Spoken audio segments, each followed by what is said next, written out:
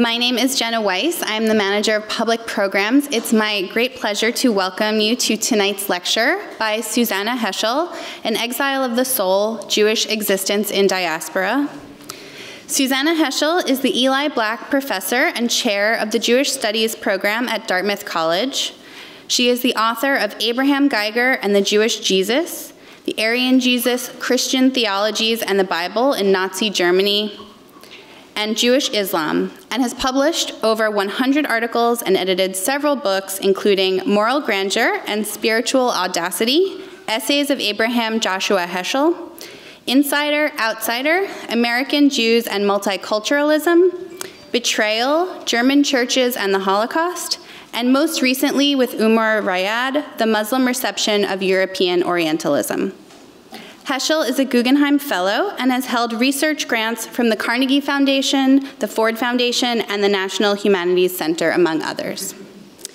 For full details on all of our upcoming public programs and events, please visit our website to sign up for our e-news. And now, if you can take a moment to silence your cell phones and join me in welcoming Susannah Heschel.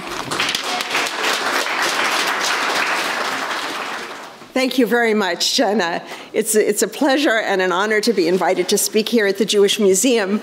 And it's wonderful to be with everybody. And then great that everybody came out, given what's going on. I appreciate it. So I'm interested in the question of Jewish understandings of exile. Exile versus diaspora. Exile is understood by Jews through the centuries, and of course, specifically in the United States. Jews came to the United States, and many, if maybe most, actually felt that they had been liberated, and often spoke about immigration to the US as an exodus from Egypt. What was Egypt? For them, it was Europe, and sometimes for them, European Judaism. But they came to this country and exalted democracy. There was no need in the United States for Jews to win emancipation. They came as equals. And in that sense, America was felt to be a kind of promised land, a land where injustice is intolerable because it is an assault on the democracy that is the promised land for Jews. And Jews came to this country with a great concern about America preserving democracy. And they joined what was a long and strong prophetic tradition in this country. Now, when I started thinking about exile, what immediately came to mind was a passage that I had read in graduate school by a rabbi from Venice from the 17th century, Simcha Luzzatto. Luzzatto's discourse, which he wrote in Italian, sought to explain Judaism to a Christian audience, and it stands as an early manifesto of religious tolerance. And he asked the question, how is it the Jews have survived united through so many different lands of dispersal? And in response, Luzzatto compares Jews to a river. And I'm very struck by that association of Jews, exile, and rivers. So he writes, for the Jews are scattered around the whole world, like a river running through a long stretch of countryside, whose waters receive a coloration from the soils of the various lands through which they pass. This is how the Jews acquire different ways from the nations in which they settle. They have a firmness and inexpressible tenacity in the observance of their faith and a uniformity of dogma regarding their beliefs during the course of 1,550 years of dispersion in the world. This is a remarkable steadfastness, Luzzatto writes. Now, on the one hand, it's a lovely image. Jews are like a calm river, scattered, flowing, but always retaining their essential nature, whatever the coloration. But of course, we know that Jewish history is not always very calm. And in Luzzatto's image, the affect, the passion, the trauma are missing. And so instead, we might turn to the Bible which describes the aftermath of the conquest of the southern kingdom of Judah by the Babylonians in 586 BCE, including the destruction of the temple, the first temple in Jerusalem, and the deportation of the Israelites in chains to Babylonia. And we have Psalm 137, a famous psalm, that captures the jumbled emotions of this trauma of exile. By the waters of Babylon, there we sat down and wept when we remembered Zion.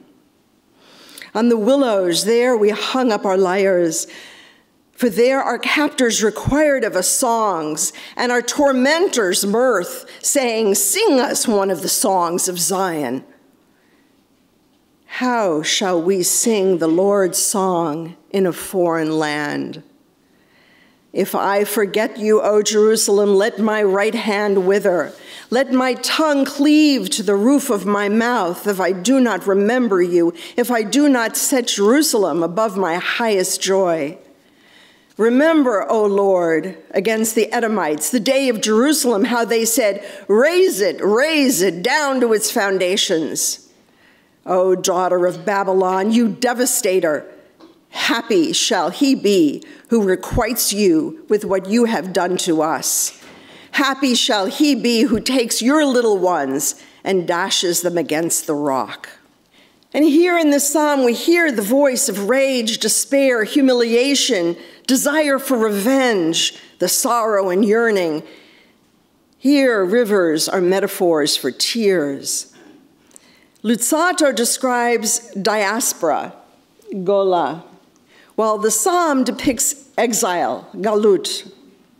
And the question is, when does gola become galut? When does diaspora become exile?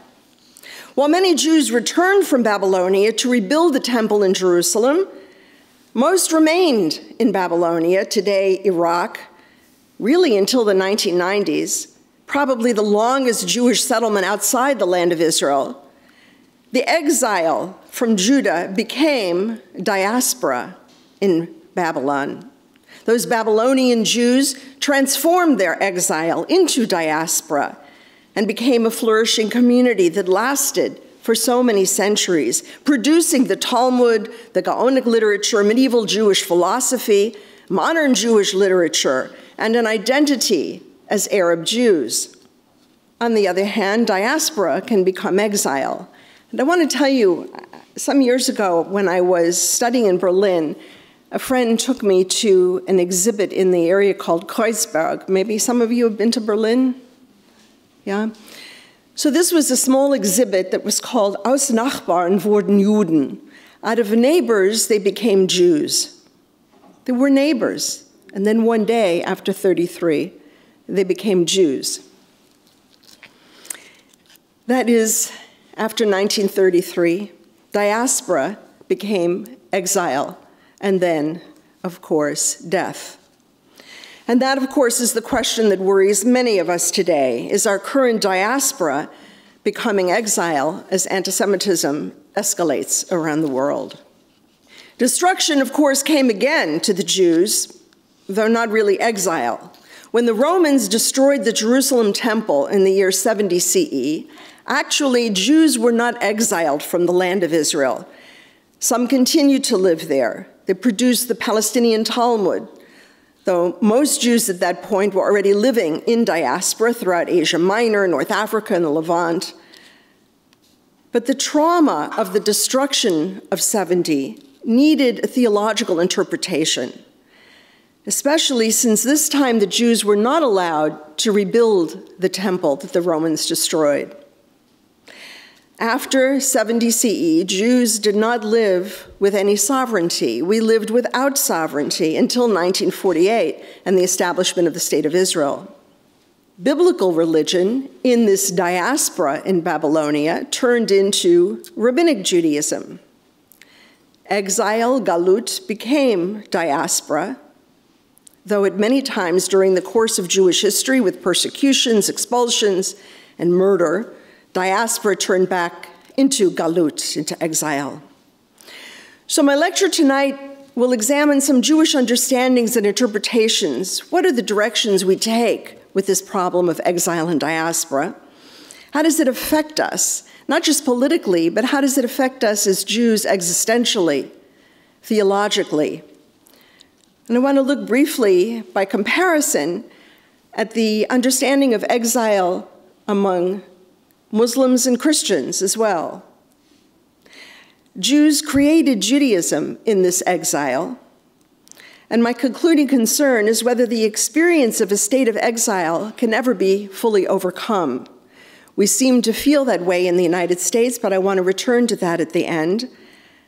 But I also want to talk about Zionism, which claims to bring us out of exile, and ask whether the experience of living in a state of exile can ever be fully overcome. Can Zionism really bring us out of exile? Or is Zionism, too, inevitably another form of existential or theological exile? Are Jews, by definition, bound to live in exile? And if so, what is our responsibility as a people in exile, of exile?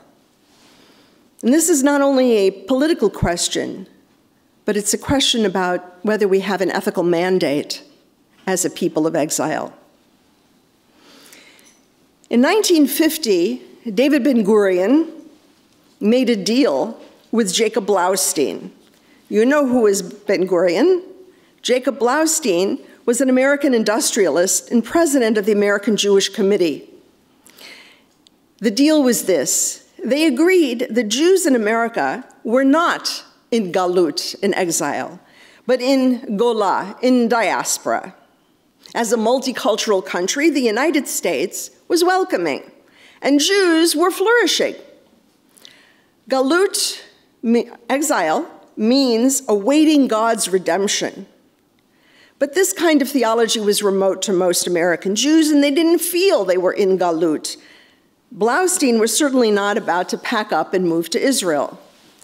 That's 1950. 10 years later, in 1960, David Ben-Gurion reneged on the deal. He gave a speech to the World Jewish Congress in which he warned that in America, quote, Judaism faces death by a kiss, a slow and imperceptible decline into the abyss of assimilation. Now, Ben-Gurion used to say that the biggest challenge to the state of Israel is a robust, happy Jewish community outside of Israel. Who's going to want to make aliyah, to move to Israel, if they're happy where they are? Before the Shoah, before the Holocaust, the ingathering of the exiled Jews that was promised by Zionism faltered when America and Europe seemed to be a safe gola. Now, this wasn't really new. In the 17th century, in Safed, Rabbi Isaiah Horovitz, also known as the Shla from the title of his book, Shnei Luchot HaBrit, he wrote, "When I saw in this world the children of Israel building for their own use houses like princely palaces, building permanent houses made of stones in a land of impurity, it was as if they had renounced redemption." We have to live in exile, or we abandon the idea that we require redemption. Now, the catastrophe of the year 70, the destruction of the temple, certainly required explanation. But Judaism also had to continue. We needed a balance between mourning on the one hand and on the other hand, continuing. The destruction was devastating, but it couldn't be the final word. But there was a complication, and that is that in the same century that the temple was destroyed, Christianity arose. And Christians quickly developed an explanation for the destruction that was geared to their own self-justification. The New Testament conflates the death of Jesus with the destruction of the temple. So the Gospel of Matthew, chapter 27, writes that at the moment of the death of Jesus, quote, the veil of the temple was torn in two from top to bottom. And it's striking that this is mirrored in a passage in the Talmud in Gittin 56. There are some early Christian texts that claim that Jesus himself destroyed the temple. And the claim went out in Christian sources that the catastrophe was God punishing the Jews for crucifying Jesus and rejecting Christianity, and that it was a fulfillment of biblical warnings. Jews were punished with exile, exiled from the land of Israel, and forced to wander the earth to demonstrate the superiority of Christianity. By contrast, Jewish texts, for example, the Book of Esther, or the first century writings of the Jewish philosopher Philo, or the Jewish historian Josephus, all referred to diaspora positively, even as a blessing, that we live in galut, not diaspora, in exile and not diaspora. That idea begins to appear in Jewish texts around the 5th century in response to Christian polemics, argues the historian Israel Yuval. According to Christians, the Jews' exile is a punishment by God for killing Jesus. According to Jewish understanding, Jews are indeed in exile, but as a self-sacrificial atonement for the sins of all human beings. Now, just to not keep this entirely theological, there is a political element as well. For Jews to claim that the Romans had exiled the Jews from the land of Israel also had helpful legal implications. By arguing the Jews had gone into exile as a result of 70 CE, medieval Jews could claim ancient legal rights allegedly bestowed by Titus or Vespasian. Moreover, Jews in Christian lands could present their community as a Kehillah Kadosha, as a holy community, a local embodiment of ancient Jerusalem. And exile was not understood, of course, as a permanent state. It was anticipatory, pre-messianic. And this is concretized in daily prayers. The evening service opens with Psalms 78 and 20. That God, being full of compassion, forgives iniquity. Save, Lord. The King will answer us on the day when we call. The anticipation of messianic redemption is always present. What interests me, and I have to say I was thinking about this a lot on Yom Kippur. We always say on Yom Kippur so often, because of our sins, we were exiled from our land. And I started wondering, what does it do to us as individuals to be saying that so often? Because of our sins, we were exiled from our land. There's a way in which exile is understood also as something very personal and as something existential, in fact. It becomes exile, an individual existential experience for Jews, and it's reinforced in the liturgy. It's not only negative, though, as a punishment for sin, it can also be positive, and that I find striking. So, for instance, in the Bible, God commands Abraham to leave his land, his home, his family, to travel to the promised land of Israel and find his home there. And in the Hasidic commentary, the Kedushas Levi of Levi Yitzchak of Berditchev, he interprets the command of God, Lech Lecha. What does it mean? God could just say Lech. What's the Lecha? Lech Lecha. What does that mean? He interprets it as go inward, go inside yourself. Go inward to find and overcome the exile that lives within you. The Kotzker Rebbe, another Hasidic Rebbe, talks about the importance of authenticity. You can't be Jewish like other people are Jewish. Your Judaism has to be authentic to who you are. But that means that you have to know who you are. You have to look inside yourself and first know who you are before you can really be an authentic Jew. To be a Jew like other people are Jewish, that my father called spiritual plagiarism. My father was Abraham Heschel, by the way. As an existential state, an inner state. Galut, exile, means yearning, yearning for redemption, and prayer, which is opening one's soul to God in the deepest possible vulnerability, gives voice to that yearning. Now, for Christians and Muslims, there is no geographic single location from which they have been exiled as there is for Jews. Neither Mecca nor Rome function in the same way in Islam and Christianity, the way Jerusalem functions for Jews theologically and liturgically, though Jerusalem may be holy to all three. But still, the sense of homelessness, of yearning for God, is shared, sometimes based on the same biblical texts, especially the paradigmatic exodus from Egypt that begins a period of wandering and homelessness.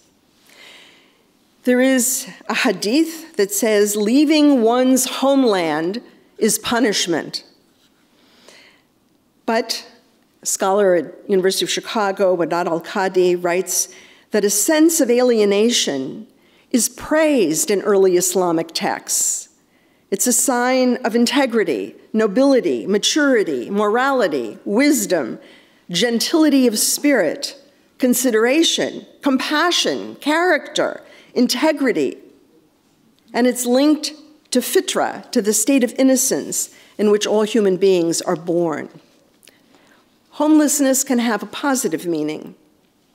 After the death and resurrection of Christ, proclaimed in Christianity and reported in the Gospels, of course, came the belief that Christ will return one day, fundamental to Christianity. I might borrow here a term from the psychoanalyst James Strachey and call the death of Jesus the point of urgency for mutative interpretation for Christians. That means that the moment came when the death of the Savior, catastrophe, turned into a longing for the second coming, for the parousia. Jesus' death was Christ's diaspora from his body. And Christians who call themselves lost sheep are now in limbo, waiting for his redemptive return. Now, in classic Jewish theology, where is God when we are in exile? Jews are never alone in exile. And this is distinctive in Jewish theology. God is in exile with us and also requires redemption, as do we. This is an idea that's expressed in texts from the Mishnah, the Talmud, the Midrash, and fully developed, of course, in medieval Kabbalistic literature and Hasidic literature. In the Talmud, Megillah 29, it says, in every exile into which the children of Israel went, the Shekhinah, God's presence, was with them. There's a Mishnah in Sukkah, Ani v'ho Hoshiana. It starts out by saying on Sukkot, on Hoshana Rabbah, we say, Ana Hashem Hoshiana, God redeem us. But then the Mishnah adds, Ani v'ho Hoshiana. What does that mean? I and Ho should be redeemed? Who's Ho? Well, the Talmud says in Shabbat 104 that Ho is a designation for the Kadosh Baruch Hu, for God, meaning that the phrase is saying, I and God, please redeem. Let me tell you, you know in Passover in the Haggadah we have 4 sons. Everybody's familiar with this, right? The wise son, wicked son, simple son, one who doesn't ask a question. Everybody familiar? What's the difference between the wise son and the wicked son? Do you know? Did you ever notice? Did you ever ask why? What is it with the wicked? What did he do that's so terrible? Can someone tell me? What did he say that's so terrible? Yes, go ahead. Yes, what does it mean to you? Very good. What does this mean to you? Ma'avada zor lachem. Okay, fine, that's wicked. Okay, what's wise? What does the wise one ask? Ma ha'edot v'chukim v'mishpatim asher tziva. What's the pronoun? Edchem.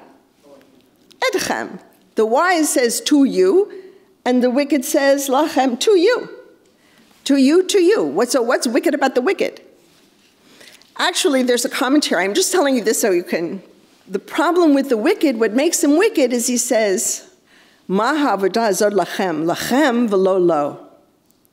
Kshaotzir atzmo min haklal, kofar bikar.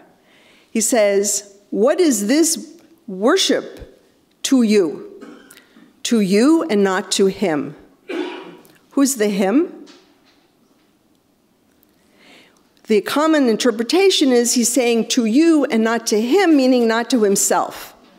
But keep in mind the narrative voice. Who's speaking there? He says, what is this to you? And then somebody else is saying, oh, he said to you and he didn't say to him.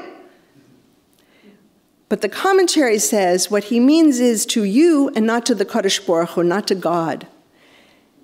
Kshotzir atzmo min haklal, is it atzmo? Did he take himself out from the community, or is he removing God from the need for redemption? What makes him wicked, in other words, is that he thinks only human beings need redemption. He doesn't recognize that God too needs redemption. Because what place is there for God in a world of wickedness? Okay, I happen to think it's a beautiful commentary. But coming back to my lecture, the exile of Israel in Jewish theology and the exile of the soul from its original home fused in Kabbalah with the idea of the exile of the Shekhinah, of God's presence. Exile means that a part of God is also exiled from a part of God, the female from the male, and awaits reunion and redemption.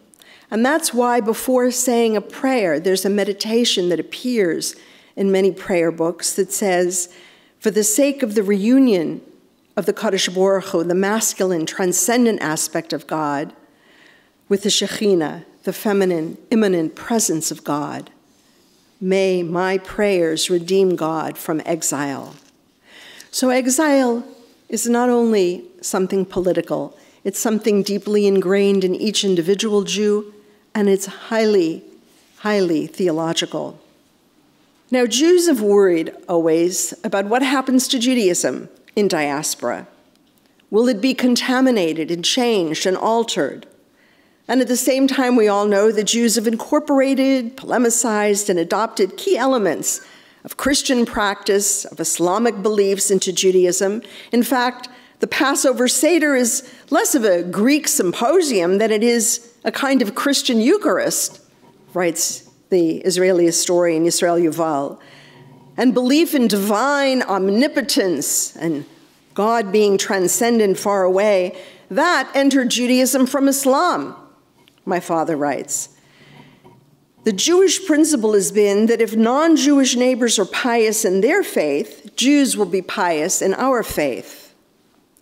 But then the psalm reminds us, how can we sing the Lord's song in a strange land? Yes, Judaism has been called a portable homeland, and that's meant that rabbinic concern, the Talmud, has been less about observing the mitzvot, the commandments in diaspora, than the dangers of improper observance of the commandments within the land of Israel. And so let's look at a passage in the Talmud. One should always, this is from Ketubot 110, one should always live in the land of Israel, even in a town most of whose inhabitants are idolaters, but let no one live outside the land, even in a town most of whose inhabitants are Israelites. For whoever lives in the land of Israel may be considered to have a God, but whoever lives outside the land may be regarded as one who has no God. A strong statement, but let's keep in mind that the rabbis who wrote this were themselves living comfortably in Babylonia. Can it really be better to live in an idolatrous city in Israel rather than in Galut, in diaspora, somewhere else? Maimonides rejected this, recognizing that God is present in all countries, just as the Quran affirms that Allah is everywhere. And note that on the very next page of the Talmud, Rabbi Yehuda warns, quote, anyone who ascends from Babylonia to the land of Israel transgresses a positive mitzvah as it is stated, and he quotes from Jeremiah, "They shall be taken to Babylonia, and there they shall remain until the day that I recall them, said the Lord." We have a conflict. Not only is it forbidden to hasten the coming of the Messiah, but improperly observing the commandments in Israel may actually prolong exile. In the 13th century, Rabbi Meir of Rothenburg, born in Worms, today Germany, wrote, "For if one sins in the land of Israel, he will be punished more severely than for sins committed in diaspora, because God nurtures the land always. For the land regurgitates sinners, and therefore the land is desolate now. But one who goes for the sake of heaven and conducts himself in holiness and piety, there is no end to his reward, provided he can support himself there in the land of Israel." What we see is an interesting split, and it continues to this day.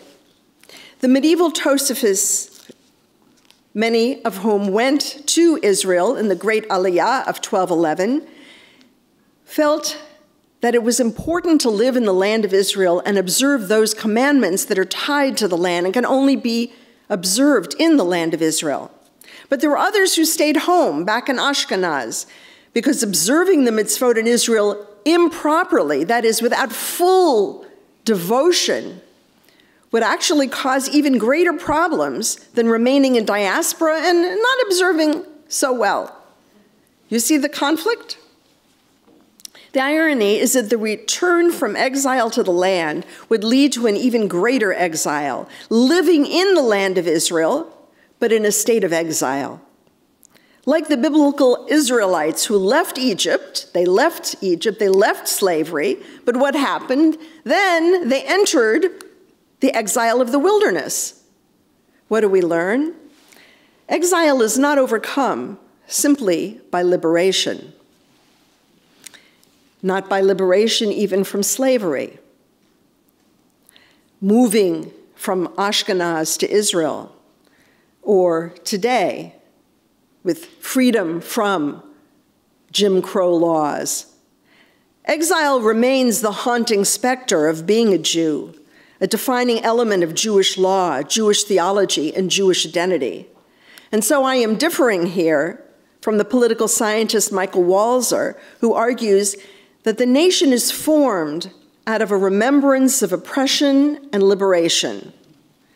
I see Jews constructing Judaism, God, and their own identity as a state of exile, from which liberation brings only a new expression of exile, not a redemption from it, from slavery in Egypt to wandering in the wilderness. Today, in the 20th century, we have the Satmar Rebbe, the previous Satmar Rebbe, in his book, Vayol Moshe, who opposed Zionism, warning that the mitzvot, the commandments, are more highly charged in the land of Israel, so that performing them incorrectly, without devotion, proper kavanah and dveikut, would be destructive in heaven and hinder the coming of the Messiah. That is, a religious life in exile can be more holy than a religious life that lacks the intense devotion to God that is required by living in the land of Israel. There is a higher level of demand.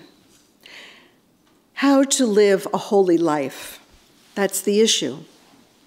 Where we live is secondary, but to live in Israel demands the highest level of religious intensity. If we're in diaspora and we don't have our own Jewish sovereignty, how do we relate to the sovereign of the land? So we have business law, property law, and the Talmud states that we're governed by the law of the land. Dina malchuta dina, everybody knows this principle, fine. The ruler has the authority to collect taxes, to regulate possession and transfer of land. It's actually only mentioned 4 times in the Babylonian Talmud, and not at all in the Palestinian Talmud. But the applicability was developed during the Middle Ages. The law of the land is the law. But there's another principle that's not as well known that I want to mention, and that's chamsanuta de melech, the robbery by the king, that makes a distinction between valid law and the arbitrary act of a ruler. And I feel that this is something that has a lot of relevance today. If a sovereign behaves in accordance with the law, Jews adhere to the principle, the law of the land is the law, dina malchuta dina. But if the sovereign acts illegally or immorally, it is gzeila de malchuta, literally, robbery by the kingdom. So that the principle of dina de malchuta dina, the law of the land is the law, was not only one of accommodation, but also one of resistance. That means if a sovereign behaves immorally, let's say by seizing a piece of property that belongs to someone that the sovereign has no right to, let's say that happens, and let's say some years later, generations later, that piece of property goes up for sale, and a Jew has the opportunity to purchase it, it's forbidden. It's forbidden. No Jew is permitted to benefit from an illegal or immoral act by the sovereign. Do you see what I mean? So the point is that in the Talmud, rabbinic Jews were taught not simply to accommodate or accept the law of the land. Jews are also legally bound to resist unjust acts and never benefit from them. And by the way, there's a 13th century famous compilation of German law, the Sachsenspiegel, that similarly declares, quote, "A man must resist his king and his judge if he does wrong, and must hinder him in every way, even if he be his relative or feudal lord, and he does not thereby break his fealty if the sovereign acts immorally." These are good principles for us today, for those of us who are living in countries with leaders who were engaged in immoral and even heinous acts against citizens, refugees, immigrants, and against the laws of the land. Now I want to turn to my last part of my talk. I want to talk a little bit about the emotions of exile. And I'm going to bring us up to the United States. Exile may enhance our passion for the land of Israel for us, in ways that are somatic, bodily, as well as emotional. So for example, verse 5 of Psalm 137 that I played earlier, "If I forget you, Jerusalem, let my tongue be cut off." It's somatic, the longing, my body. And it's proclaimed by the groom at the conclusion of many Jewish weddings, just before he smashes the glass, which is itself probably a reminder of the destruction of the temple and the exile from the land of Israel. Some say it's a symbolic breaking of his new wife's hymen. Sometimes I wonder, has he married her or the land? But okay. Diaspora involves immersion in foreignness. There is no neutral or isolated diasporic space. There's Christian, Muslim, Jewish space. The land of Israel sometimes feels like the wife, and sometimes we in diaspora are the wife of the land. But diaspora offers its own tease of erotic possibilities. In the imagination, the exile redemption paradigm reflects Edward Said's Orientalist gaze that oscillates between the erotic and the repugnant, a longing for redemption, but also a longing for galut, for exile. There is the cosmopolitan realm of the Gentile, a kind of siren of the forbidden female. Galut entices the Jewish man with an offer of freedom from constraints of all kinds and from the demand of the land to return home. Galut, for some, is kind of like the id of Judaism, as expressed, for example, in the writings of Chernyakhovsky or Berdichevsky, a rebellion against the constraints of the law, whereas Zionism demands solidarity with our fellow Jews, building and defending the state like a man. And many of us live in both realms, and for some of us, it is not the homeland that creates the diaspora, but the diaspora that creates the imagined homeland. Overcoming the diaspora, lehitgaber in Hebrew, also literally means becoming a man. And so we can ask, is there room for women? What would a feminist Zionism look like? Galut may create the homeland, but the homeland can also be a place of galut. The Tosafists warned, the medieval Ashkenazi rabbis warned, that we cannot easily extricate ourselves from galut simply by moving to Israel. In fact, my father said once in a speech to the World Zionist Organization that in certain ways, Zionism can also be a galut, as a rejection of Jewish religious sensibilities and the ethical passion refined during 2,000 years of galut. He said vulgarity in the synagogue is galut. There's some bar mitzvah parties that are galut. And the celebration of Israel's Independence Day with parades of tanks and guns and fighter jets through the streets of Jerusalem, that's also galut. It demonstrates how difficult it is for us to leave galut because that kind of galut is in us.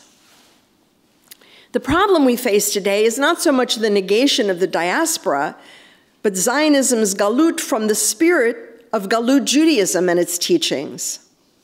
And we in diaspora have the same problem.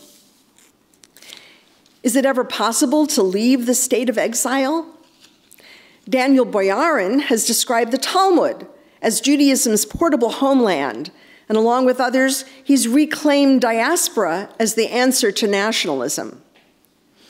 Hanan Hever, who teaches Hebrew literature at Yale, has called attention to alternative Zionist traditions that imagine a binational Jewish and Palestinian state that resists the exclusionary political theological format.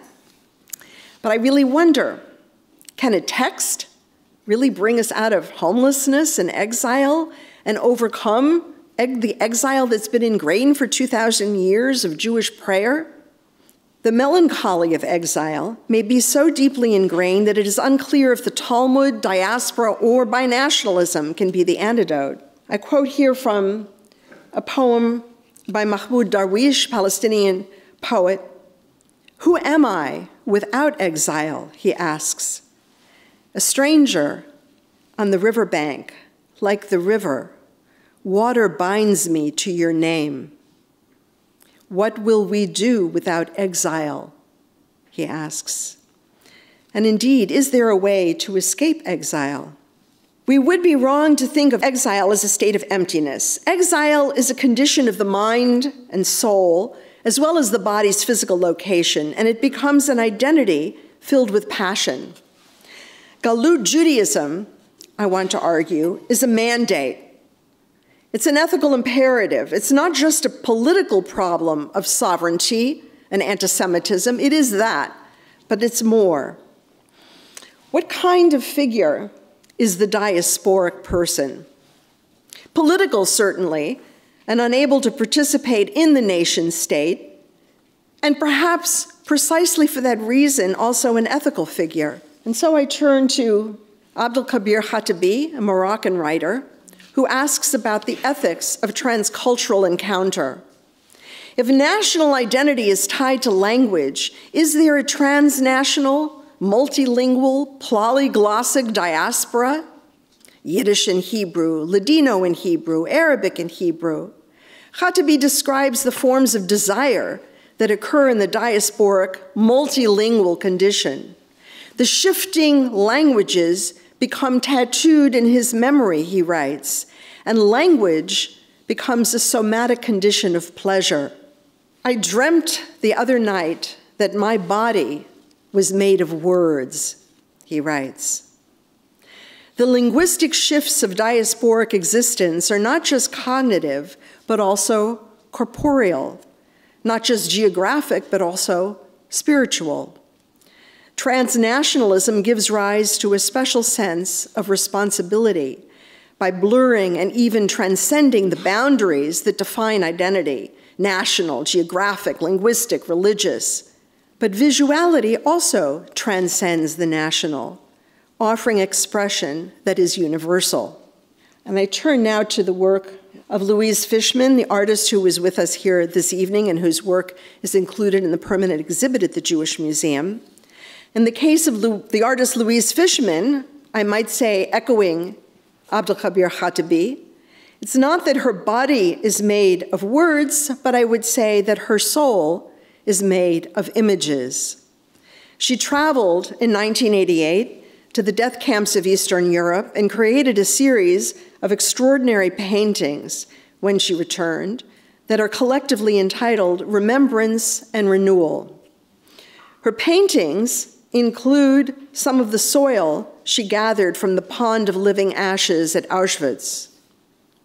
And she recalls in a conversation with Elaine Posner that, quote, "When I used the wax and ashes, it felt like I had company in the studio. I had these voices with me and I could paint." What is striking is that she gave each painting a title drawn from the Passover Seder: Haggadah, Bitter Herb, Dayenu, Karpas. The remembrance of the exodus from slavery becomes memorial to those who died and also a testament to those who survive. Louise Fishman's art is infused with her personal experience, with her understanding of Jewish experience, and also with her passions. In 1973, she painted Angry Louise, and as Ingrid Schaffner writes in a conversation with Louise Fishman about the golem, quote, "Your anger is material, one that has never been fully transformed by alchemy or anything supernatural, but rather has been annealed by your art. To anneal is to burn, to make a substance stronger by making it softer, less brittle.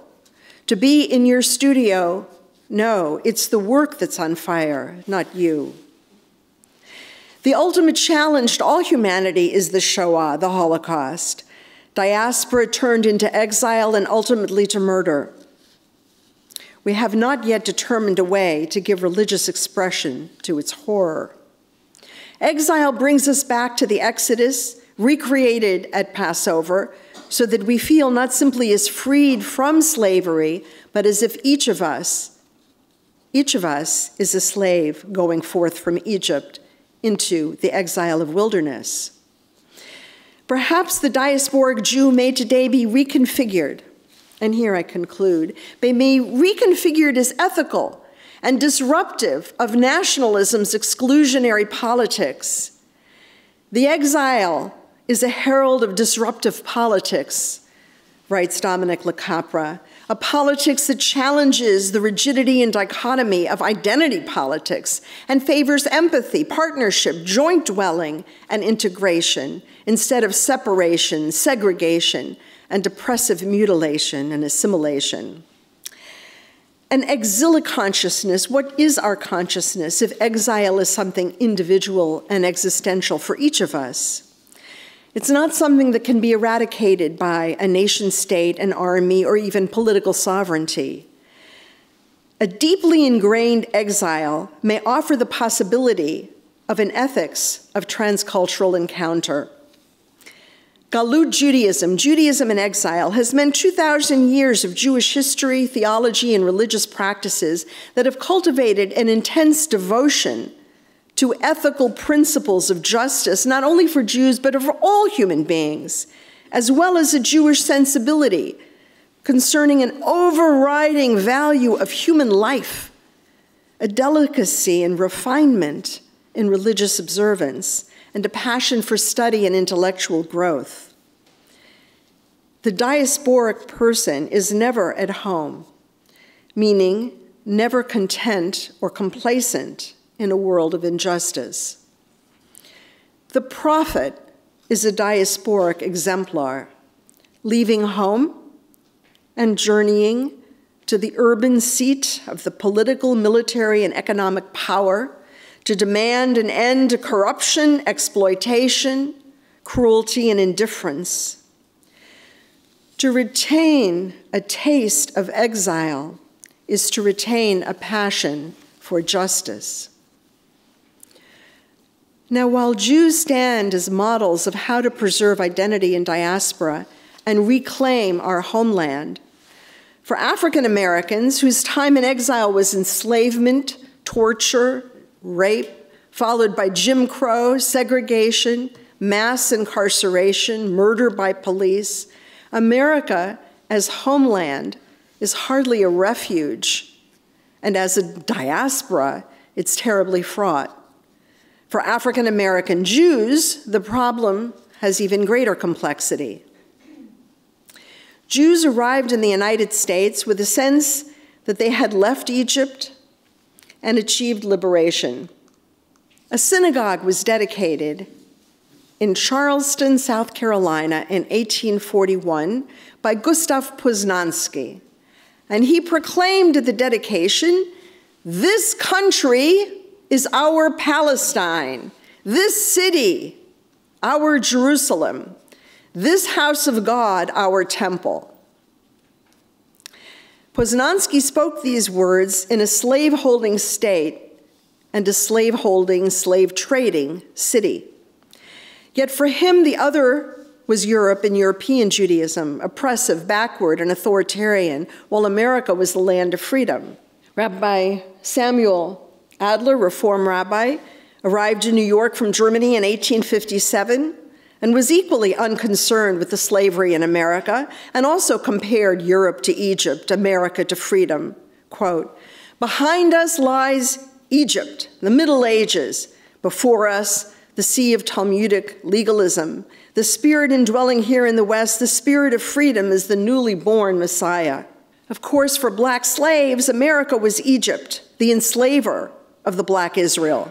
The freed slave Frederick Douglass, in an address he delivered on the 4th of July in 1852, entitled, "What to the Slave is the 4th of July?" quoted Psalm 137, "By the waters of Babylon." And he said, "Fellow citizens, above your national tumultuous joy, I hear the mournful wail of millions whose chains, heavy and grievous yesterday, are today rendered more intolerable by the jubilee shouts that reach them. If I do forget, if I do not faithfully remember those bleeding children of sorrow this day, may my right hand forget her cunning, and may my tongue cleave to the roof of my mouth. To forget them, to pass lightly over their wrongs, and to chime in with the popular theme would be treason, most scandalous and shocking, and would make me a reproach before God and the world." Returning finally to the image offered by Simone Luzzatto from the 17th century, who compared Jews to a river passing through changing sediments, the water changing colors, we cannot simply celebrate America as the land of freedom and liberty and ignore its history of slavery and the ongoing aftermath. We who know what exile means, that it is not simply somewhere else, geographic, but very deeply individual and existential. We who know this have to understand the aftermath of what it means for slavery and what it means to regard this preciousness of democracy in this country as something that is a personal obligation. We can't simply celebrate America and ignore the history. To do so is to be in exile from Judaism, to be merely a squatter in America and not a presence. The river of our exile, of our presence in America, is colored dark with the horrors of slavery and racism. And for that reason, I want to end with a very moving poem by the great African-American poet Langston Hughes, one of his earliest, that also speaks for Jews. It's called "The Negro Speaks of Rivers." I've known rivers. I've known rivers ancient as the world and older than the flow of human blood in human veins. My soul has grown deep like the rivers. I bathed in the Euphrates when dawns were young. I built my hut near the Congo and it lulled me to sleep. I looked upon the Nile and raised the pyramids above it. I heard the singing of the Mississippi when Abe Lincoln went down to New Orleans, and I've seen its muddy bosom turn all golden in the sunset. I've known rivers, ancient dusky rivers. My soul has grown deep like the rivers. Thank you.